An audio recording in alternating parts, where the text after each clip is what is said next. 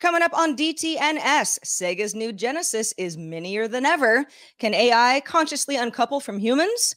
And Gen Z resumes are out of control.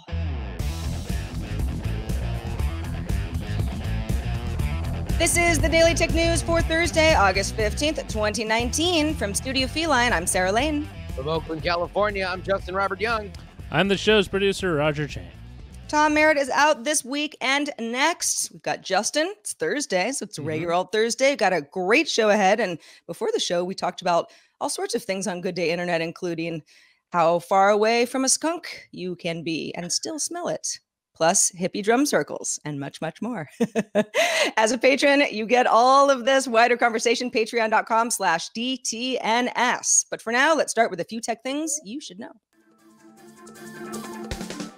Alibaba's quarterly earnings beat expectations as e-commerce and cloud computing business growth helped bring in 114.92 billion won. That's about $16.3 billion US dollars in the first quarter, ending June 30th. That's a 42% increase from the same period last year, which raised US listed shares 3% to $166.72. Analysts expected revenue to be around $111.73 billion won. Tech Radar reports that at a press event in Shenzhen, Huawei announced that the Mate X foldable phone would not be released in September. The reports stated that the device was unlikely to ship before November, but that Huawei was certain it would come out by the end of 2019. The Mate X was originally scheduled to ship in June and had previously been pushed back to the now delayed September release. Foldable phones, they are getting delayed all over the place. Yeah. The U.S. House Homeland Security Committee issued a subpoena to Jim Watkins, the owner of 8chan, as part of a probe into extremist content online. Watkins has until September 5th to appear before the committee. A resident of the Philippines, Watkins posted in an online video this week that he's currently in Reno, Nevada, and plans to testify. That's specific. UPS has publicly announced that it is taking a minority stake in Too Simple, an autonomous trucking startup headquartered in San Diego. Too Simple's experience includes a previous partnership with the U.S. Postal Service carrying mail between its Phoenix and Dallas distribution centers. Too Simple uses Navistar trucks using the startup's own autonomous driving tech, including 9 cameras and a pair of LiDAR sensors. The company says it's been helping UPS, quote, better understand the requirements for level 4 autonomous trucking in its network, end quote, where level 4 refers to full autonomy that's locked to a designated geographic location. UPS, 21st century. Look at you. Speaking of delivery, Amazon is launching Fulfillment by Amazon, or FBA donations, which is a program for third-party sellers in the US and the UK to donate their unsold or unwanted products in Amazon warehouses, of which sometimes there are many. Amazon often has to dispose of or destroy unsold or unwanted inventory. So starting September 1st, the donation program will become the default option for all sellers. They have an option to opt out of the program if they want to, though. FBA will access a network of US nonprofits through a group called Good 360, and in the UK, charities like New Life and Bernardo's. Amazon currently charges 50 cents to return unsold inventory, I assume that's per unit, to sellers, but only 50 cents for disposal. So you can see where often it would be more attractive to just say, just get rid of it, but where is it going? Not only would it be attractive, Sarah, it indeed was attractive to me personally. And I've talked about this in the talk that I've given at various conferences about how to lose $40,000 on Kickstarter, which is the story of our Contender Kickstarter, the card game, which you can get right now, the Contender, the game of presidential debate on Amazon if you'd like.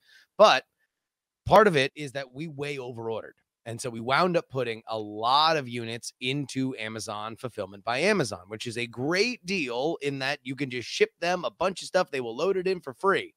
Problem is, price on the package starts going up the longer that you leave it in there. And at a certain point, we found ourselves looking at a very steep bill to keep our items there that we're not selling at the rate that they were supposed to. So we had to look at our options. It would have been great because one of the things whenever we talk to our friends about, hey, we have a bunch of inventory, what people said was, oh, donate it. Why don't you donate it to schools, donate it to nonprofits, donate it to places where kids could experience the game for free? And boy, we would have loved to have done that. But There wasn't the contacting option. schools, Yeah. contacting charities. It was a whole nother job, to be totally honest with you. And there is probably some work to be done by nonprofits in terms of accepting these items. Here's the only thing that I would question about Amazon in this specific situation. If we were to dispose of our excess inventory, which we thought about doing, Amazon still retains the right to sell your items at auction before they dispose of it. So basically, they take control. Right. It's disposing it off of your hands, but you have no say over where it may land. They will take your product from you for a price. And then on the way to the trash can, they will text anybody who wants, hey, anybody want to put a bid on this garbage? And if people do, which often happens, there's a whole business of buying unsold items, then selling it for cheaper than it's being sold on Amazon. But that's where a lot of that comes in. If you see something that's 5 cents cheaper, $1 cheaper, $5 cheaper, but it's the exact same item, that's where that happens. And I wonder if that's the case with their donations as well. Yeah, more and more as sustainability and the issue of landfills and recycling needing to be better comes more into focus. So yeah, a company like Amazon, obviously they need a program like this, because if they didn't have one, eventually people would just they'd complain about it as if they weren't already. But I've noticed this on certain clothing websites, for example, who offer either free or for a very low price, a way to donate unused clothes, stuff that maybe isn't even really good enough for Goodwill, but you don't want to just throw in the trash because that's wasteful, and it could still have new life somewhere else. So more, particularly the larger companies, but more companies like this, I think that they should have their feet held to the fire to be able to say, yes, this is what we offer. These are the organizations that we work with, and have that very clear to customers. The Wall Street Journal reports that the Gen Z set, commonly understood as folks born after the year 1997, is making their resumes more visually appealing and exciting by using colorful backgrounds, Instagram photo layouts, and even Bitmojis. What? One employer in the report received a digital resume with a sweating Bitmoji on it to show that the applicant was willing to work hard and hustle. But the Journal noted that those in positions to hire were generally of an older Gen X set, may be turned off by what they consider to be unprofessional first impressions. Oh, clutch your spoon albums, Gen X. This is so unprofessional. Some companies are proactively trying to combat the flashy new resumes by running submissions through tools called applicant tracking systems that remove photos and other design embellishments to reduce hiring bias. Oh boy. Yeah. I mean, we're getting to the point now where, I mean, some people still think emojis are stupid. I lost that fight a long time ago. I decided to just join the train and have a little bit of fun. But I don't know. The hiring bias that's an interesting part of this. If you see someone's name, if you know someone's gender, if you see a photo of somebody, that can all introduce bias into a hiring process, even unintentionally, even if the applicant wants you to have that information. So I get that there's a strategy here. At the same time, flashy resumes have been around for a long time. I can't tell you how many resumes I've seen where it's somebody's, I don't know, like class, senior portrait, or it's a funny color and you kind of snicker at it, but at the same time, it does stand out. Unsaid in this is that Gen Z is going to be the most digitally aware and competent generation. They are going to understand programs and apps that effectively replicate what used to just be one option, which was Photoshop or a typewriter or a Microsoft Word template.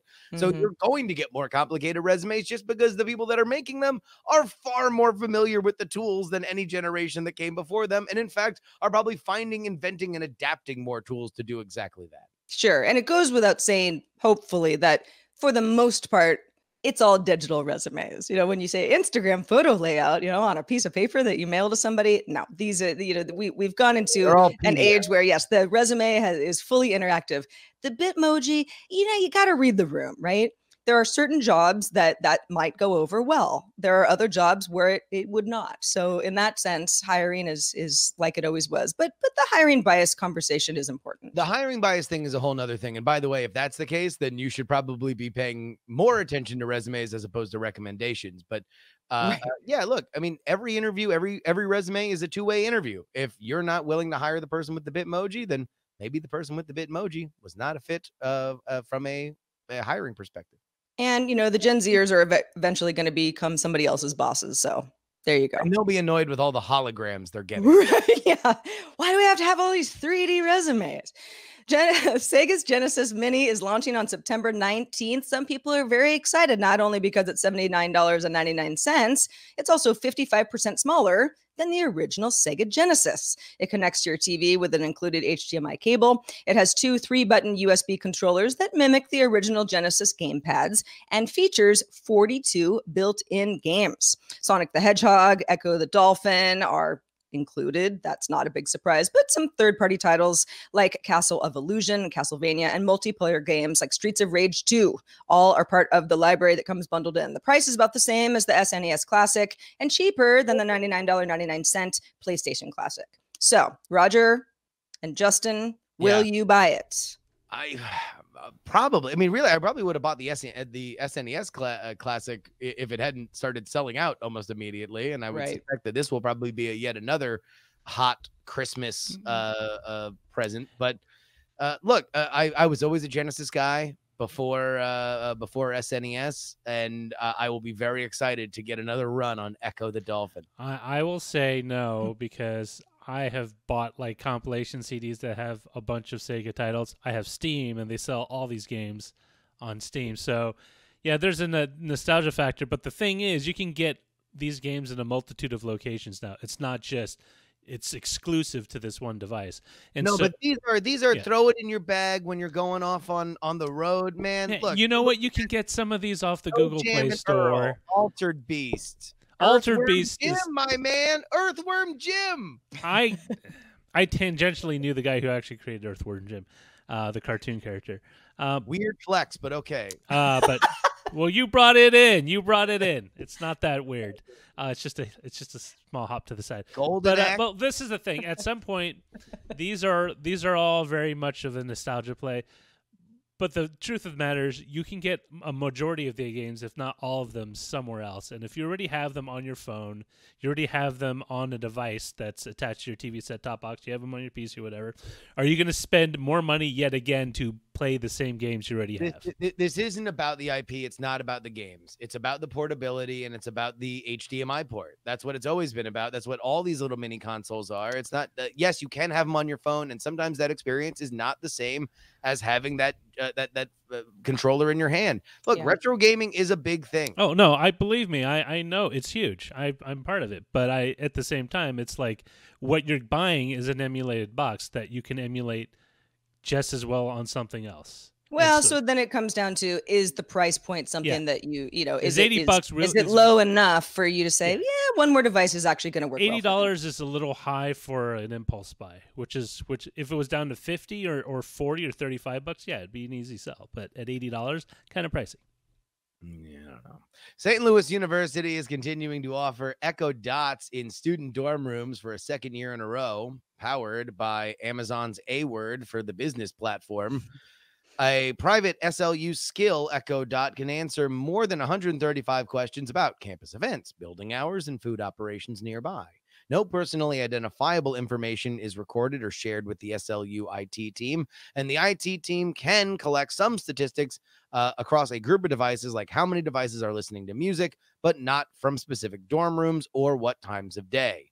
Streaming music is limited to the university's iHeartRadio subscription unless you connect your phone to the Echo Dot as a Bluetooth speaker. The team says that they can also see what school-related questions can't be answered. Well, they can't see what school-related questions can't be answered. Oh, they cannot see. Gotcha. Meaning, if you ask a question as a student that's not part of what the skill set is designed to answer, they can't collect that information from you. Although it would make good or the bad? skill smarter, Yeah. but yeah, you know, it's privacy stuff. Sure. This is interesting. Apparently, and those in the know call it SLU. That's something I learned today. Really? Yeah, the kids at St. Louis University, the IT department sounds like it's pretty robust there. And you know, after first of all, before the project began, which is last school year, so just over a year ago, they did a poll of, you know, at least a segment of new students coming in, and the students all were used to smart speakers in their houses. You know, these are kids that they're like, yeah, we use this. This is something that you don't have to train us how to use a smart speaker or ask certain questions. And the school being able to use a business platform that is, you know, their Echo Dots. I think they're second gen, so they're not exactly the newest and greatest, which would be third, but they work normally, but they're also specialized, you know, so to take care of what you would have previously maybe had to go to the help desk at the student union to figure out, you know, or access the school's intranet or anything that's kind of school specific. It's a little thing, but I can see this coming in real handy, considering that they've obviously put some effort into it to have over 100 customized school related questions about, like, when does the library close, or, you know, what's food nearby, and things like that. I never lived in a dorm room, so this seems like something I would have liked, but I would love to hear from a younger person as to, you know, why this would be invaluable. Lived in a dorm room? No, Roger and I went to a city school, so there were dorms at San Francisco State University, but most kids didn't live on campus. Did not live in. All right, this is going to be a good good day internet topic.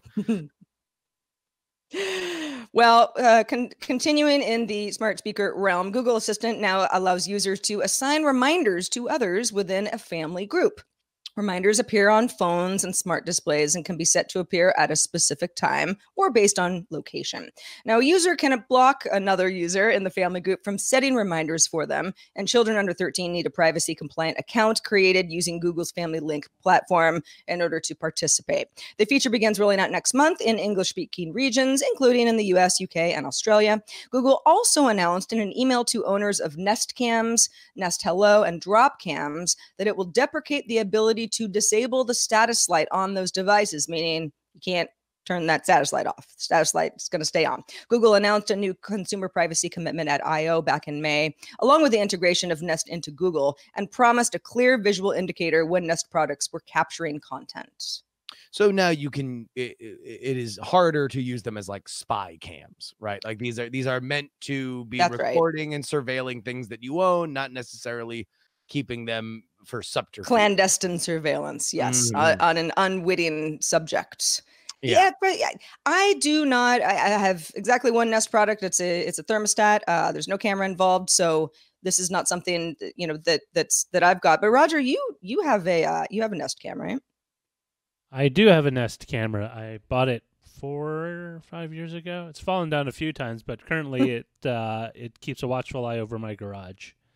Is this something, you know, you get an email notification from the company? Is it something that changes the way that you use it at all? Not really, but it's nice. It's nice to know that they're at least thinking about it. Oftentimes with some of these products, they can kind of go into a purgatory of sorts where, you know, there's no development on it and you don't know what's going on, but it still works. So you keep using it, but you're not really sure how long it's going to keep working. Right. So, I mean, you know, the privacy aspect of the light is great. I mean, if you really don't want it, just get some masking tape and you can cover it. Yeah. But you know, I'm glad it's still operating. I can still go to a Nest site and see an image, you know, like something I paid for 5 years ago still works. Roger, could you see yourself using the Google Assistant family group, setting reminders and stuff for various members? Maybe. I don't know, because currently my smart speaker usage is basically yelling at my Shield to change what I'm watching right now, or my daughter yelling at the Shield to change what she wants to watch. Let's say somebody in your family group was close enough to the Albertson grocery store, and you're like, "Don't forget to get the butter." I mean, it's definitely handy. It's probably more handy, at least in my case, if it was on my phone and it automatically alerted me when I'm at the store. Like Like, oh, you're near this store, you should pick up the butter and the ice cream. Which it would, for other folks. And so, not just and for yourself. stuff like that would be perfect. But as for my whole family, I don't know.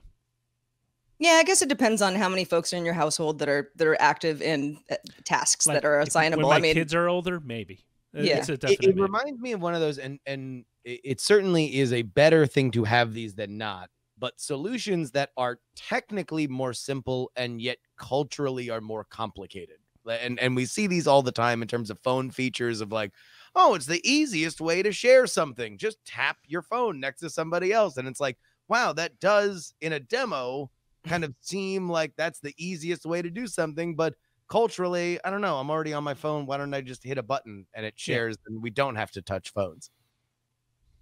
Well, folks, to get all the tech headlines each day in about 5 minutes, subscribe to dailytechheadlines.com.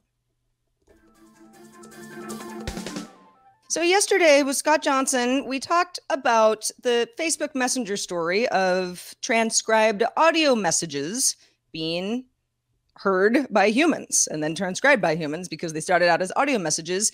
In some cases, the human moderators and content listeners were like, there's some sensitive information that I just heard. So Facebook is not alone. The conversation is a bit wider and has gotten a little bit more attention in the last 24 hours. So there's a really good Slate article that kind of breaks down some opinions about this wider issue. Apple, Amazon, Facebook, Google, Microsoft, they've all been criticized for allowing humans to listen to users' private conversations, even if it's just to make sure that the AI products that each company is working with is up to snuff. The quality is good. And if it isn't, it gets better because humans are still better at understanding a sentence or a request or what another human is trying to say than AI.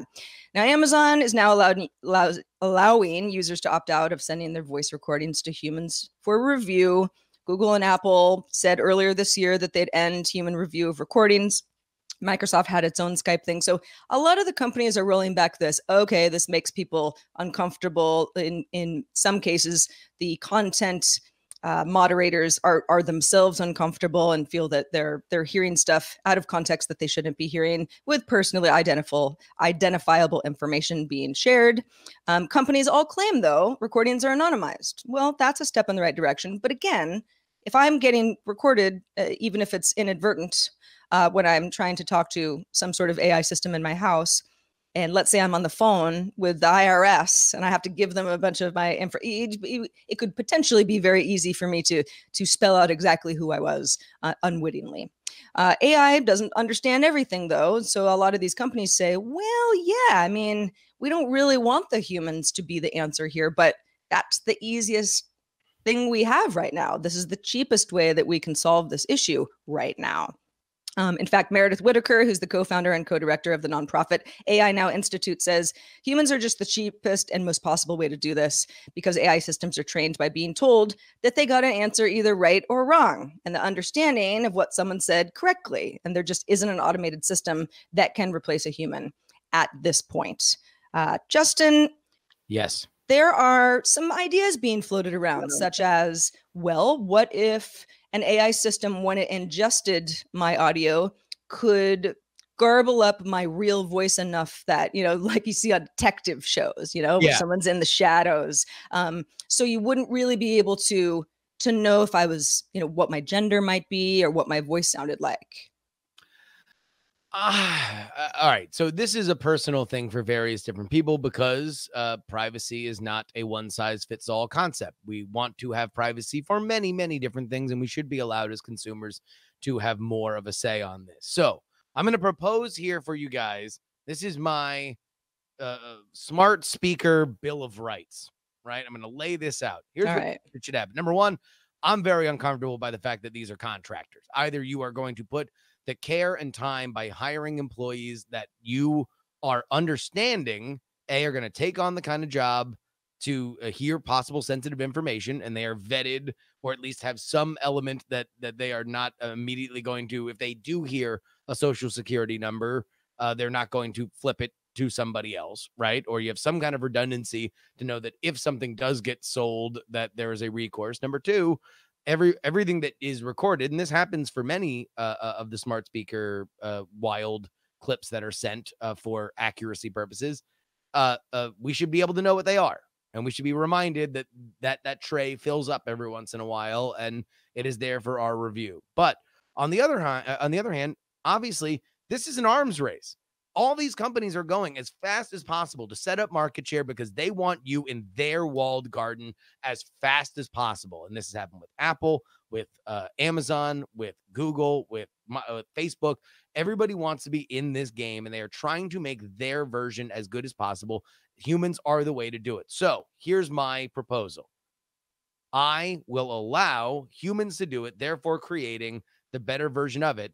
And when there are updates to make the product better, I get them faster. Maybe if you don't want to participate in making the product better, then you just understand that the product's going to be at exactly the level you bought it at.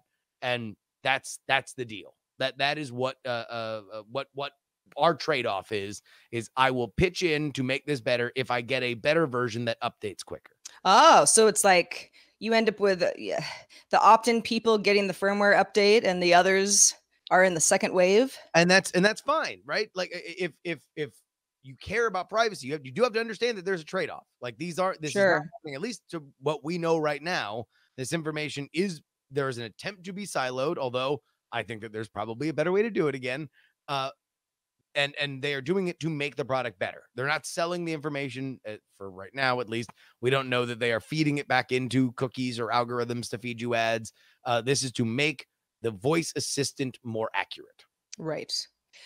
I like this idea. I'm not totally sure how it would be implemented. I'm sure a certain company, the thing is that, yeah, this situation of companies saying, okay, well, we won't do this anymore. It does slow down the technology for those of us who are like, well, it's a good enough trade-off. I actually just wanted to get better, and this is the best way to do it. And again, experts say this is the easiest way for a company to do it. Not the only way, but it's the easiest way. Eventually, there'll be an AI that knows how to do it well enough. Yeah, exactly. But it's like a chicken and egg thing. AI, human. No, humans. AI needs humans. Humans need AI. Do you think, Sarah, that there is a worth for being the organic voice assistant that does not do this, that promises that never a human will hear you? Pasture raised, cage-free voice assistants?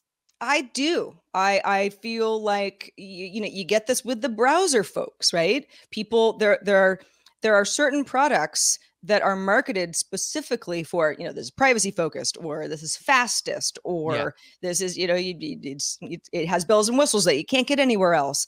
And that's software, and that's a lot easier to update. So it's a different animal. But yes, I do think that in the way that people care about different things, that there is something that is privacy first, that is anything smart, anything AI that would be in your home is going to be attractive to some folks anyway.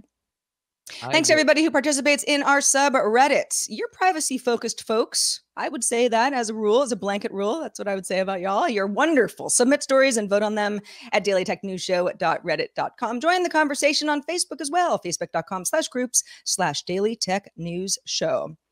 So Daniel wrote into our mailbag about our conversation yesterday about biometric data being unencrypted.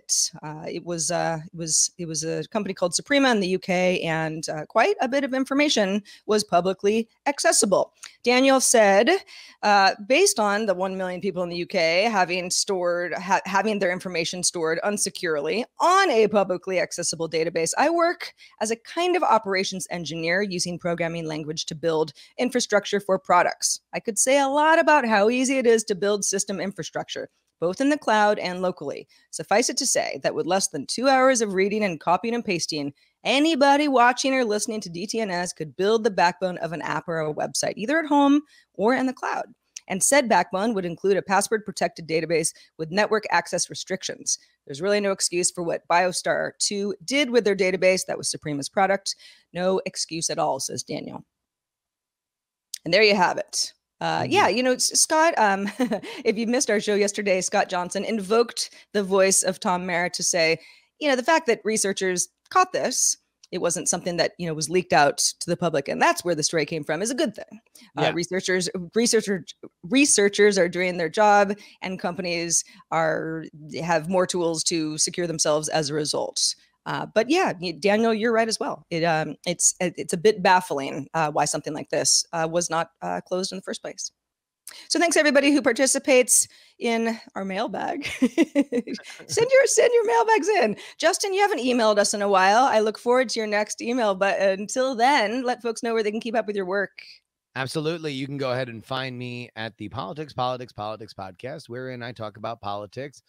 We had a great interview this week about the history of immigration law in America, specifically the Dillingham Commission, which set up the first framework for quotas of how many people from each country were going to come in to America, but in what is obviously a very hot button topic, not only in our recent past, but also in our not too distant future.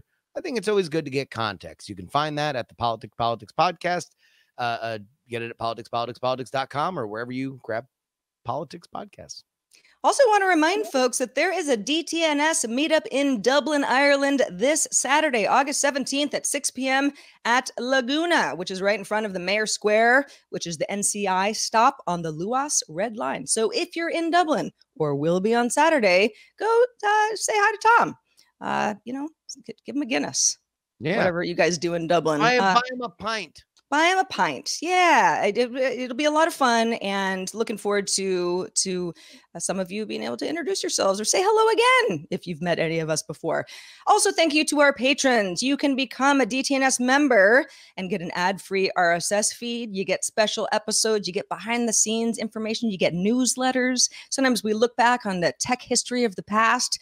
It's a good time. Patrons have the most fun, and you can become a patron today at patreon.com/DTNS. I mentioned the mailbag. Our email address is feedback@dailytechnewsshow.com. We're live Monday through Friday at 4:30 p.m. Eastern, 2030 UTC. And you can find out more at dailytechnewsshow.com/live.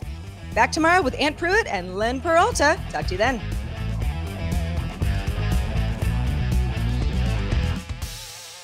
This show is part of the Frog Pants Network.